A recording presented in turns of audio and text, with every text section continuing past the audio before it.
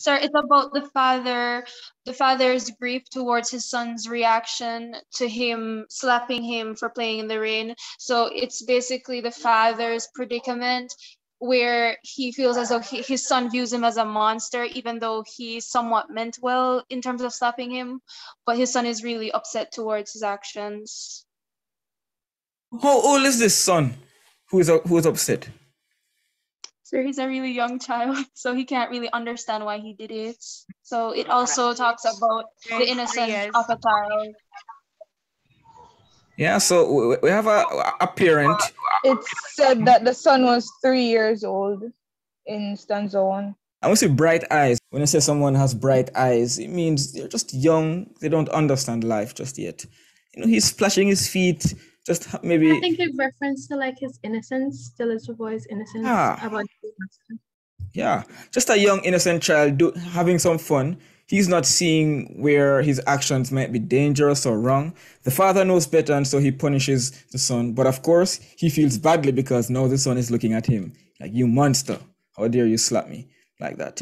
So, what do you think are some deep conflicts within the poem? Yes. Sorry, that would be referred to like when your parents hit you and them tell you say it hurt them more than how it hurt you. Like, but I really see the science behind it. But well, this is the science right here. Pain. We're seeing the science in this poem. The boy was laughing at first; he was having a grand time, but suddenly he changed, perhaps from laughing to crying. If you have ever observed a baby or a young child, 1 second they can be laughing and the next second they can be crying. It kind of refers to the saying, after joy is sorrow. So, after the boy, he was having a good time and he was playing in the rain, and his father got upset, and because he was doing something he wasn't supposed to be doing, and so the father hit him, and so now he's in sorrow. Was this worth a slap? Couldn't the father have just said, don't do that? Yes, Tessa? Yeah, what I do is, I know that sometimes it's easy, I suppose, because I saw in the chat about the poem is the perspective of the father, right? Is a parent. Everything is being seen through the eyes of the parent. So for me, the ogre towers above you, that grim giant, I never really look at it as the boy necessarily seeing the father as the ogre, as opposed to the father just seeing himself as an ogre, reflecting his guilt about what he had done.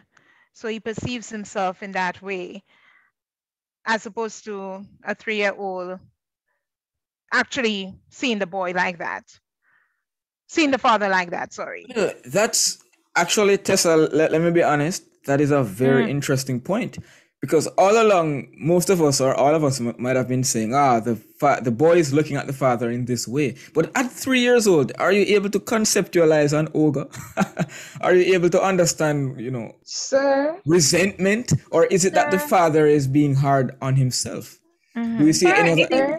I feel like the father is looking back and saying that probably he doesn't know his own danger. He doesn't know what he's doing. He doesn't fully understand anything. So it's kind of regret hitting him. Or probably he did it out of shock or anger of just seeing him outside splashing. So now he's looking back and regretting what he did, because he's saying maybe I could have approached it in a different way. Maybe I could have done something differently. Maybe I didn't have to slap him. So he's feeling bad about it, because he must say he's just 3 years old. He doesn't understand what he's doing. He's innocent to all of this. Sir, we can look at this from another perspective. Sir, I have 2 points to make. Okay, for now, let's focus on this point. If you have a different point, let's deal with it after. So if you're commenting on this point, I was saying Josh put in the chat that the second paragraph is about the boy's perspective. But I don't think that it's an actual from the boy's perspective. I think it's the father just thinking of it like thinking of what the boy is actually feeling, because when you do something wrong or like you do something wrong, or like you hear a situation and you decide to think of it from a different person's perspective. Like that, you think of it from a different person's perspective. Valentine's, reach out to persons, and International Women's Day. Okay. All right. I see what you're saying, Gerald. All right. From here on, because the discussion is getting heated, let's raise hand in the chat, and then I'll ask you to come in, just so we can hear what everyone has to say. Because these points are all right. Permina immediately raised their hand. All right, Permina, go ahead, and then Jade can follow. Sir, I believe it could be, even if it's from the boy or the father's perspective, there's some familiarity with it. As you grow up, I'm familiar with parents reading their kids stories. So if it's from the boy's perspective, it could be him seeing as this thing he heard about. So it is possible for him to imagine this because it's something he becomes familiar with. And if it's a father, it's something he's familiar with as it's an activity he does with his son. A good point. Jade, are you coming in? See your hand up. Yes, sir. I would say, I would say regarding the ogre towers above you, that is an allusion to fairy tales. And as we know, young children are well acquainted with fairy tales. So I think it's the father peering into his son's mind to see what the son would relate most to, which is a fairy tale. So that explains why he would use this statement, the ogre towers above you, as well as the fact you had also asked earlier if the slap was warranted. And personally, I don't think the slap was warranted, but I believe that the father may have done it because it's hard to communicate certain things with a child of a certain age due to their innocence and their inability to comprehend certain things. So the son may not have comprehended why playing in the rain must have been bad. So the father just did a quick reaction and slapped him because there would have been no other way to communicate why it would have been wrong.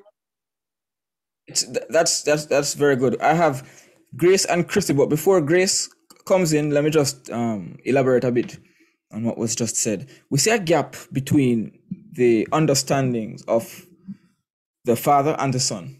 We see a gap in communication between the father and the son.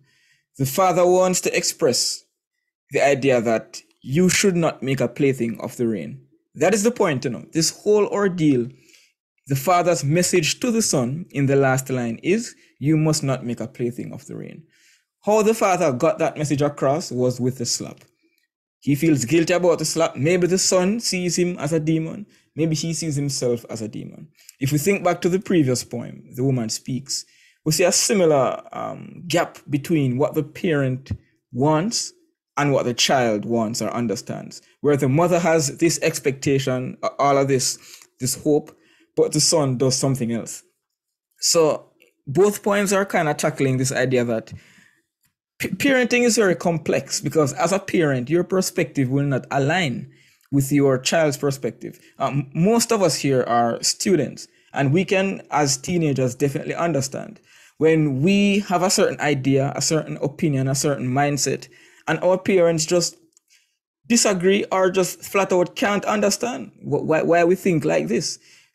They were teenagers at some point, but they were never a teenager in 2022. So they might not necessarily understand what you're feeling, and you might not understand what they're feeling. So we see this disconnect between the father and the 3-year-old. And as some person said, this might all be happening in the father's head.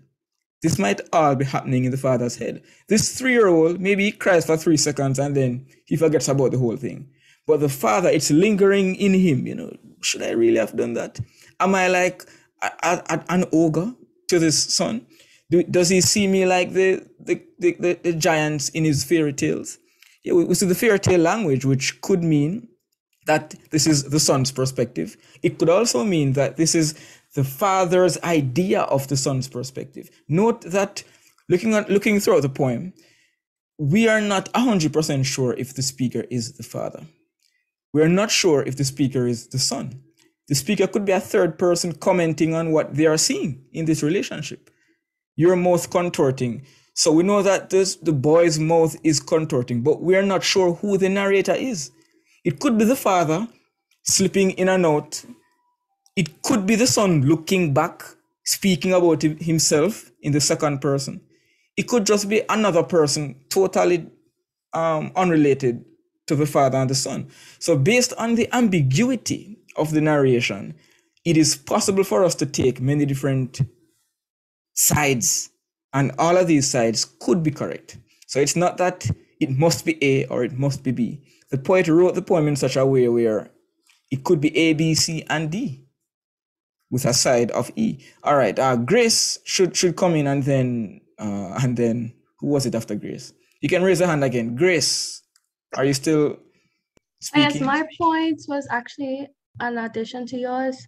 I think like the second stanza and the third one is also like in contrast with each other, because if we do it from the parent's perspective, he imagines himself as a ogre such. He also doesn't want to be overtaken with grief, to that the lesson that he's trying to give his child to be overshadowed. So yeah. Good point. Chrissy, and then Abia. I think that the poem starts showing us how the son feels about being slapped, so he likens him to the giant from the fairy tale.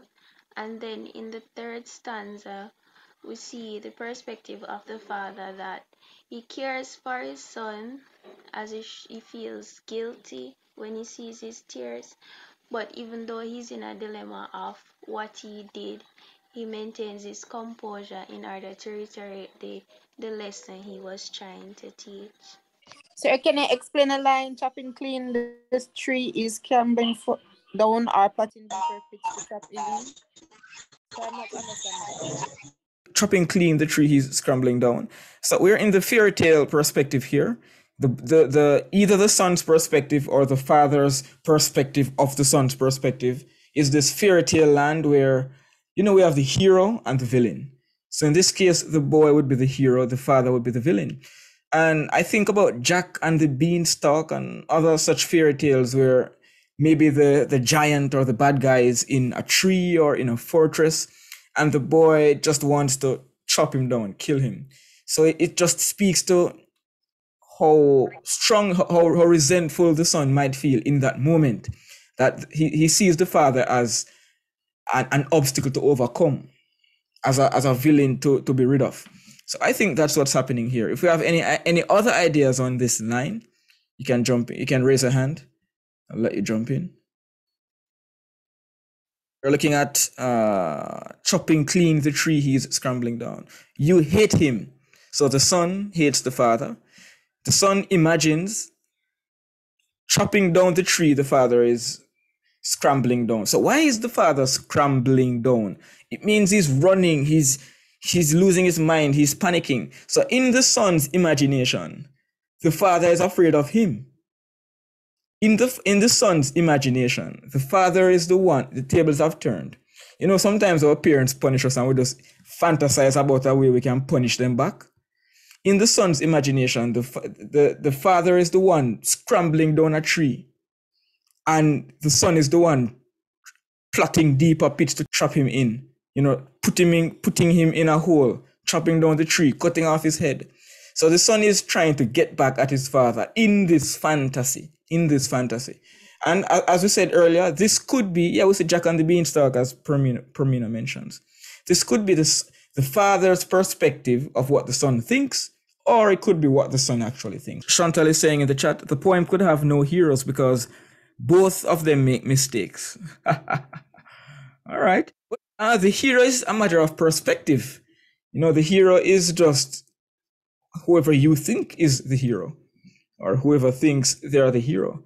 Because if you look at a story from the villain's perspective, maybe the villain feels like he's the hero.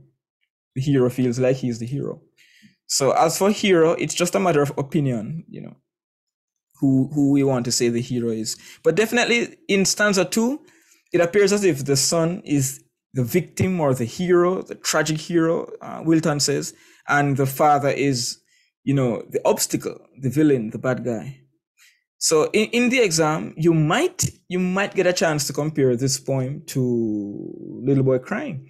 They both have very similar themes.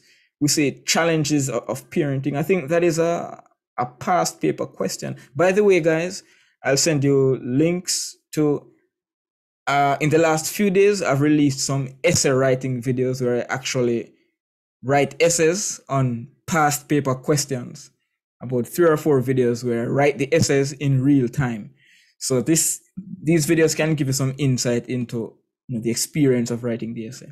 So if you haven't watched those videos, watch them along with the analysis videos, and you'll be better prepared to compare the 20 poems. I focus on poetry as opposed to the other elements of literature because poetry is, I think, the most difficult aspect.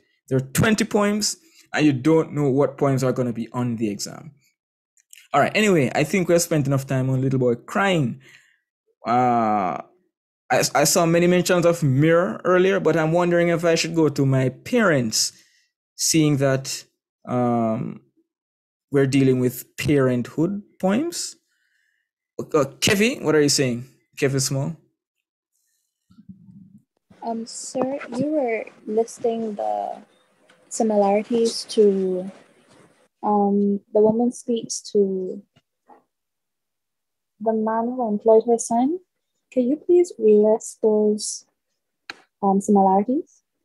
Relist? Well, just based on the discussions we've been having, both poems mention by the way, you'll be getting the recording, so if you can't take notes quickly enough, it's not a problem.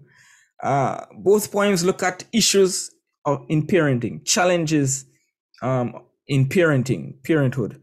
Both poems look at parent-child relationships. We see in The Woman Speaks how the mother interacts with the son, how the son disappoints the mother. We see in this poem how the son misbehaves, how the father responds, how the son feels about the father's response.